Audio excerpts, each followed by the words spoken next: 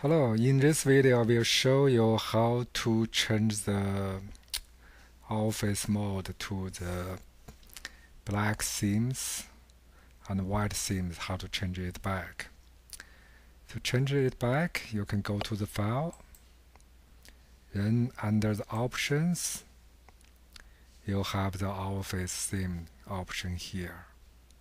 So right now it's black. You can change it back to the default. The default theme is colorful. Now it changed back to the colorful, and you can also use white or dark green. Let's see.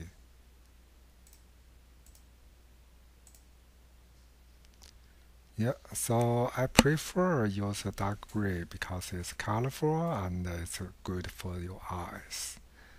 Okay, so hope you enjoy this video. Have a nice day. Bye bye.